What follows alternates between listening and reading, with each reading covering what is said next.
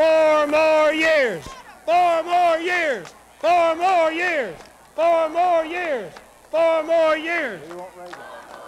We want Reagan. We want Reagan. We want Reagan. We want Reagan. We want Reagan. We want Reagan. We want Reagan. We want Reagan. Reagan. We want Reagan. We want Reagan. We want Reagan. We want Reagan.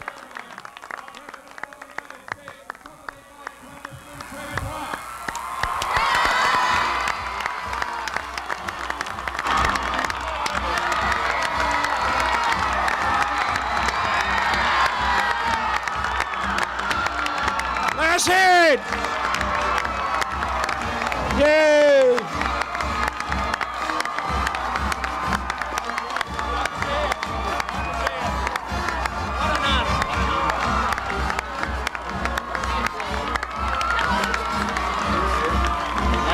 Congressman, okay.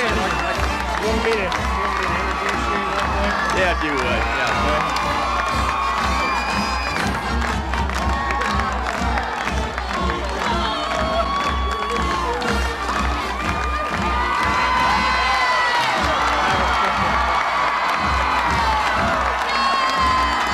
Got some supporters out there.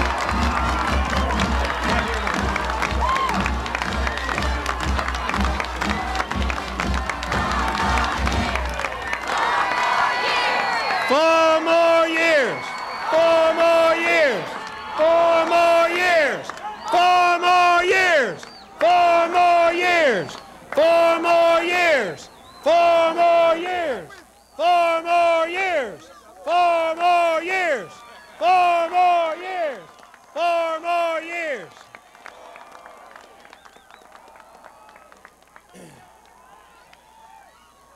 Ladies and gentlemen, the architect of the 1984 Republican platform, the Honorable Trent Lott. Thank you, Arthur. Thank you very much. Thank you, ladies and gentlemen. This is such a beautiful sight right here on the Mississippi Gulf Coast. And I'm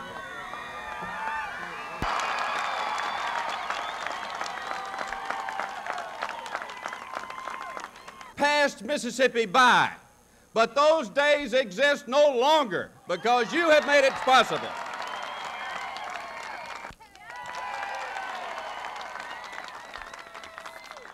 Now, we've got Mississippi here from all over Mississippi. We believe in you. You have made possible the President.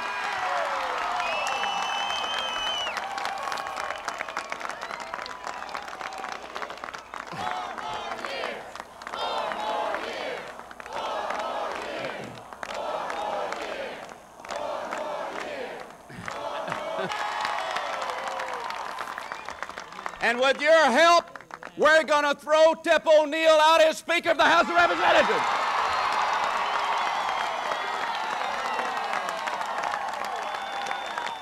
President of the United States, Ronald Reagan. Thank you, Mr. President.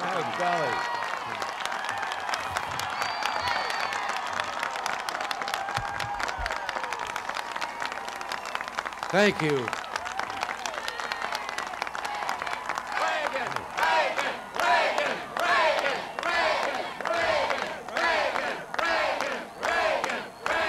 Thank you.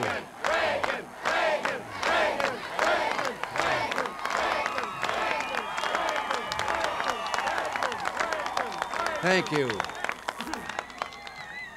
Thank you very much. And thank you, Trent, for that introduction. I was having so much fun listening, I kind of hated to get up here.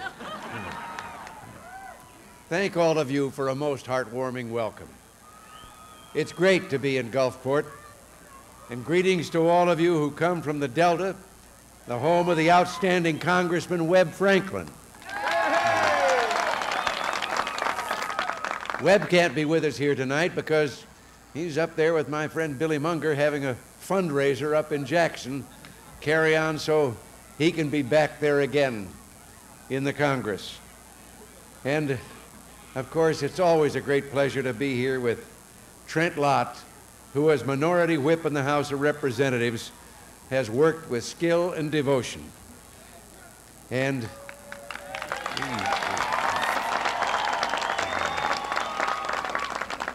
I know it's a great uphill battle and a very difficult one, but just as he remarked about a certain Speaker of the House of Representatives, wouldn't it be wonderful to be calling Trent Lott the Majority Whip?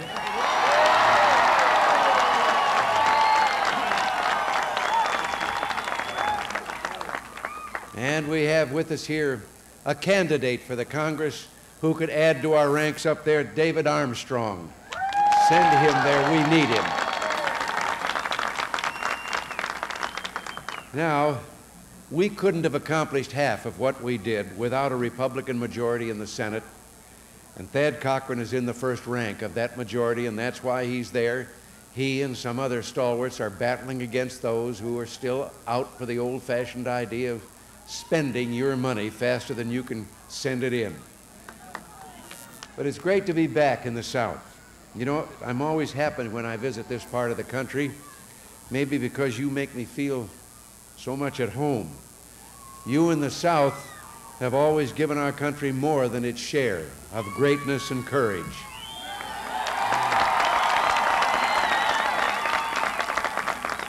Here are the traditions and values that shaped our land. Here is steadiness of purpose, fidelity to ideals, love of country. Our opponents may be ready to ignore this region, but Vice President Bush and I happen to consider that the South is worth respecting, worth listening to, and yes, worth fighting for.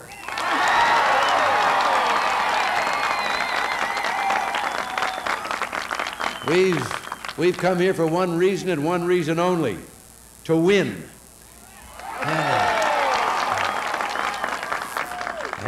And we ain't just whistling Dixie.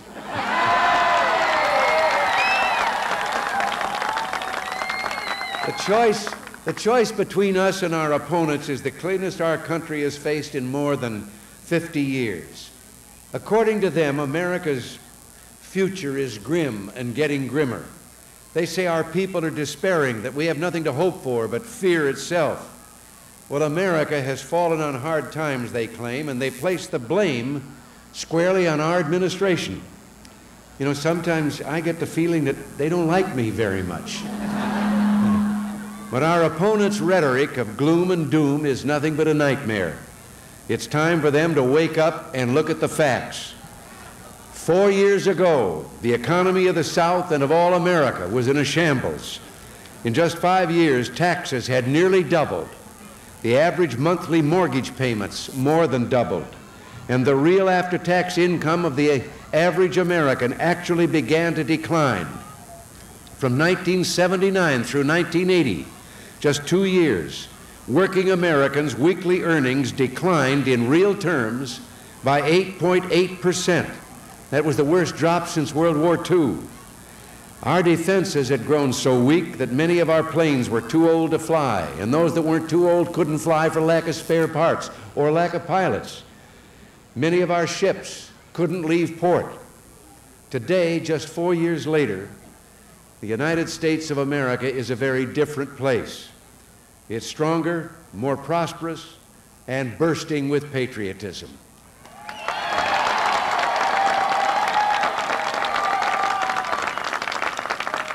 Well, now, if, as our opponents insist, I have to take the blame, well, all right, if you'll share it with me. This isn't a Reagan recovery. This is an American recovery. This great nation is moving forward again, and we're not going back to that unhappy past. We've knocked inflation down from 12.4% to 4.2%. Productivity is up, consumer spending is up, and take-home pay is up.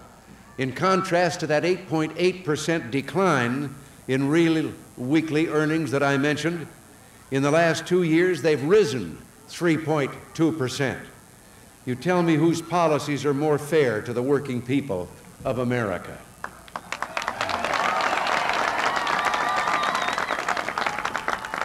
During the past 20 months, we've created 6 million new jobs. We've been creating more jobs every month than our allies in Europe have created over the last 10 years. Your great success story has come as quite a shock to the professors and the economists. Back in October of 1982, one economist, often seen and quoted, claimed that the engines of economic growth have shut down here and across the globe, and they're likely to stay that way for years to come. That was just 2 months before the start of the best recovery in post-war history. That's when I hear some of the projections they make for what it's going to be like in 1989, they're blowing smoke. They don't know what's going to be like in 1989.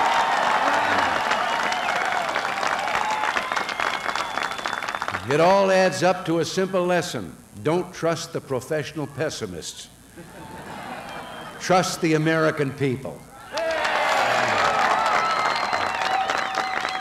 My friends, I believe our great nation has turned the corner. The shadows are behind us and the bright sunshine of hope and opportunity lies ahead. But I wouldn't want to take that for granted. So let me just ask you, do you feel better off than you did 4 years ago? Is America better off than it was 4 years ago? Well, now, despite this strength of this expansion, there's one sure way to ruin it. You'd have to be something of an expert to do that. But when it comes to bringing economic growth to a grinding halt, our opponents are experts. After decades of a rising tax burden, they want to give the American people a massive new tax increase. They call it bitter medicine, but that's just because they think they can get us to swallow anything. I think the word shrimp means something different to our opponents than it does to Gulfport. To you, it's a livelihood. To them, it's your paycheck after they get their hands on it.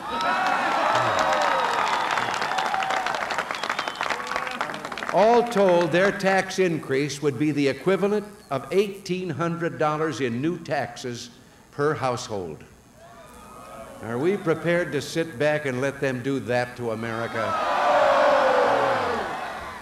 We all watched the Olympics this summer and we cheered to see American athletes go for the gold.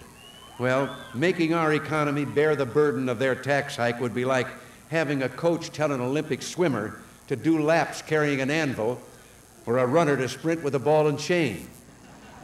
Come November, the American people will get to vote on our coaches, and come November, the American people are going to tell Coach Tax Hike to go find another team.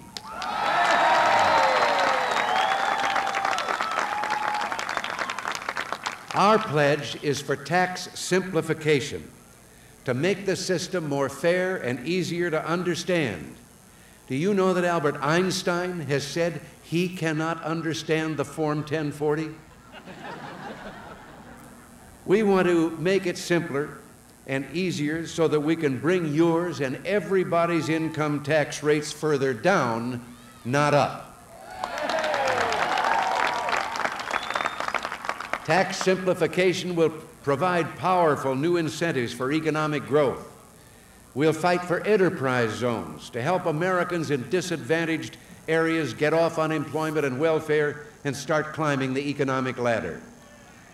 And we'll keep government under control by working for a line item veto. I had it as a governor, 43 governors have it, the president needs it. And then a constitutional amendment mandating that government stop spending more than government takes in. A Southerner named Thomas Jefferson, back shortly after the Constitution was ratified and put into place, said it had one lack. It needed a clause to prevent the federal government from borrowing. Jefferson was right, and it's time we recognized it. Now, you might have noticed that our opponents are trying to appeal to traditional Democrats by comparing themselves to Harry Truman. Well, President Truman kept a sign on his desk that said, "The buck stops here." But if our opponents are elected, their sign will stay, "Your bucks stop here." Forgive me, but Harry Truman believed, with FDR before him and John Kennedy after him, in strength abroad and self-reliance at home. Now, to all those Democrats here today, and I hope there are many, there would have to be in this place, and I hope that you feel that under its present leadership, the Democratic Party no longer stands behind America's role in the world, that it no longer represents the working men and women. So we say to you, and I say this as one who for most of my adult life was also a Democrat, come walk with us down the new path of hope and opportunity. Add your strength to ours.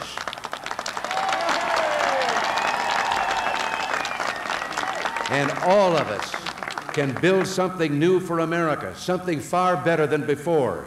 And it will be a true bipartisan achievement between millions of patriotic Democrats who know they can no longer follow the leadership of that party.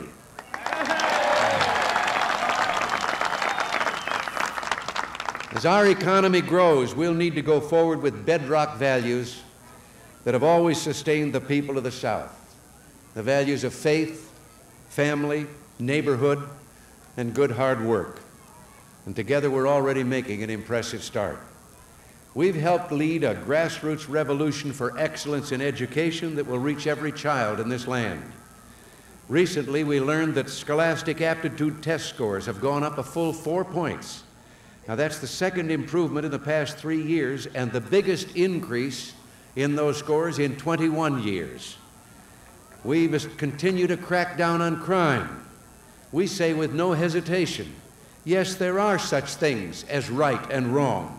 And yes, for hardened criminals preying on our society, punishment must be swift and sure.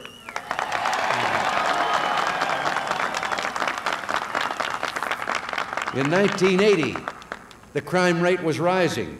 Well, last year, reported crime dropped 7%, and that's the steepest decline since 1960. No crime strikes harder at the heart of America than drug smuggling. For drugs tear families apart and turn healthy, productive Americans into sick people, unable even to care for themselves. Men and women who often turn to robbery to pay for their habit. We've established the National Narcotics Border Interdiction System under the superb leadership of Vice President Bush to wage war on drugs. And today, drug seizures and arrests are at record levels. I know that Coast Guard men and women stationed here in Mississippi are playing a leading role in this vital effort. In a case that just took place days ago, the Coast Guard cutter Acushnet, right here in Gulfport, came across a fishing boat that flew no proper flag. The Acushnet pulled alongside and 5 Coast Guard officers went aboard. Well, the Coast Guard officers knew for certain something was wrong when they saw that all the hatches had been nailed shut. In the end, they confiscated almost 4 tons of marijuana, towed the fishing boat into Gulfport, and made 6 arrests. I know that you'd like to join me in thanking the officers and crew of the Acushnet for a job well done.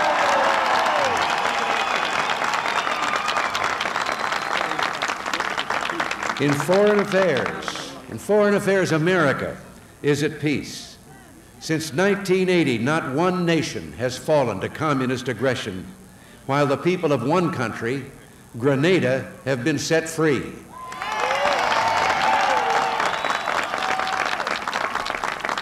And as I look south over the Gulf, I can't help thinking of one troubled part of the world, Central America. Some would have us take a position of weakness in Central America or withdraw from the region altogether. They want to hang a "Do Not Disturb" sign on our border and pretend there are no problems. But that would betray the brave people of Central America and ignore our own national interests. For if Central America falls, make no mistake about it, refugees will flood our borders.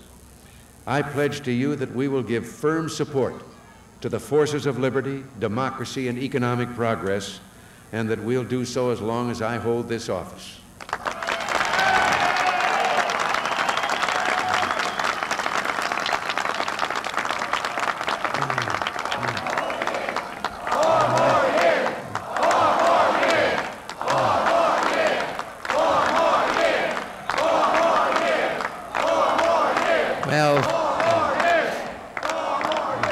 Well, I wasn't going to, but if you insist.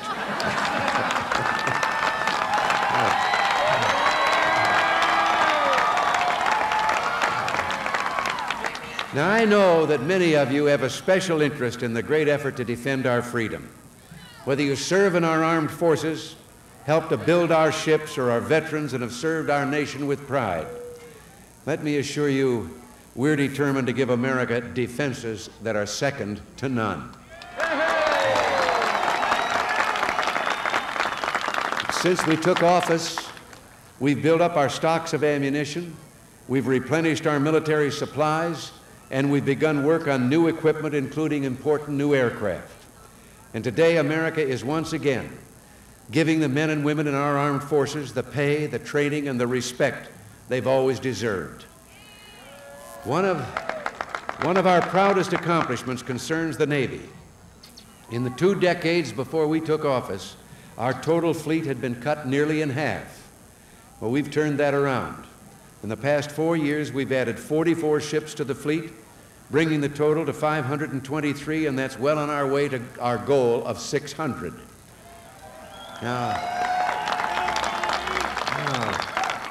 Now, many of the new ships have been built right here in Mississippi.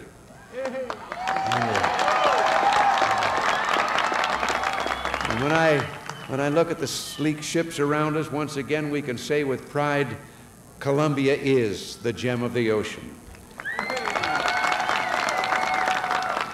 I told Soviet Foreign Minister Gromyko when I met him at the White House on Friday, the United States seeks no territorial expansion. We make no attempts to impose our will on anyone, but we will never again allow America to let her guard down.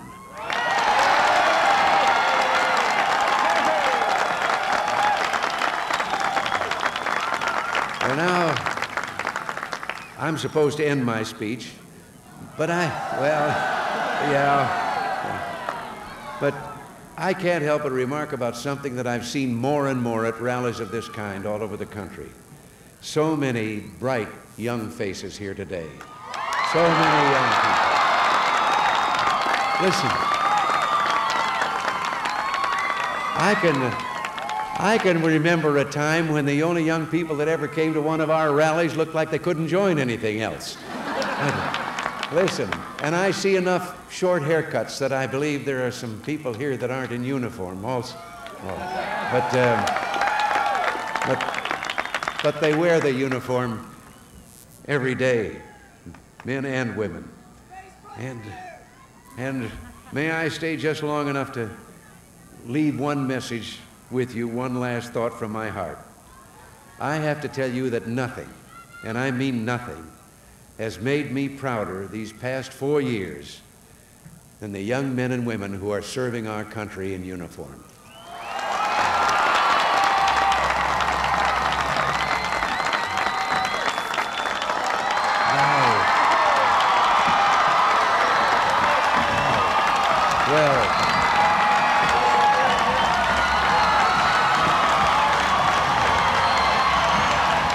By any measure,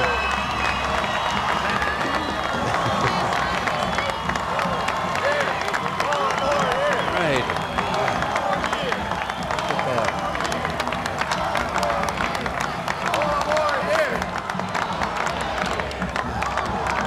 You know,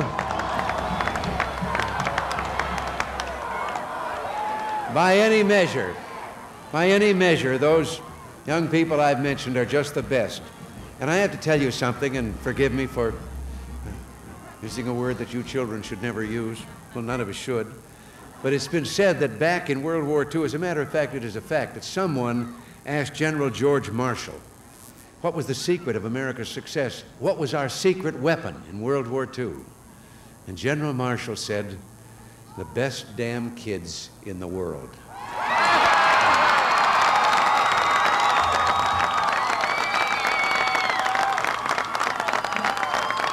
Well, the young men and women serving today are the grandsons and granddaughters of those heroes. And I'll tell you, he was right. They are still the best damn kids in the world.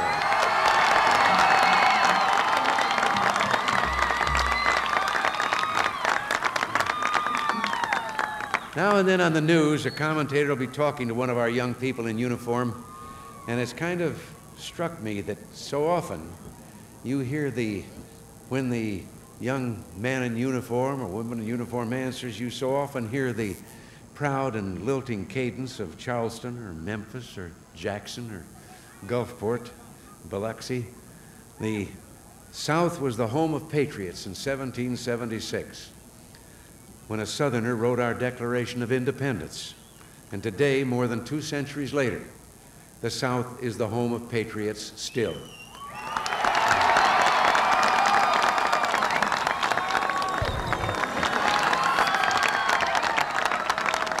So maybe when you see one of our young people in uniform walking along the street here in Gulfport or Biloxi or wherever, maybe if you think of it, just nod and smile and say hello, and maybe let them know how all of us feel about them. It'll make you feel real good, and I know how good it'll make them feel. Well, now, I do have to go, and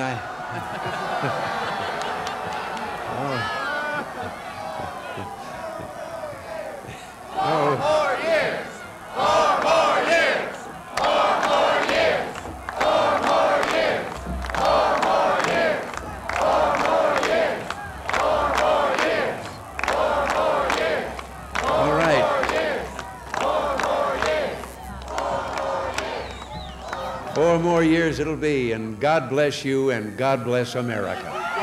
Thank you very much. Thank you. Thank you, Mr. President. Here you go. Where's Daddy? Hey, right here. Hey. Thank you. Thank you, Mr. President. Thank you. Send us all back there. Yeah, that's right. Thanks again. We appreciate it. Thank you all very much.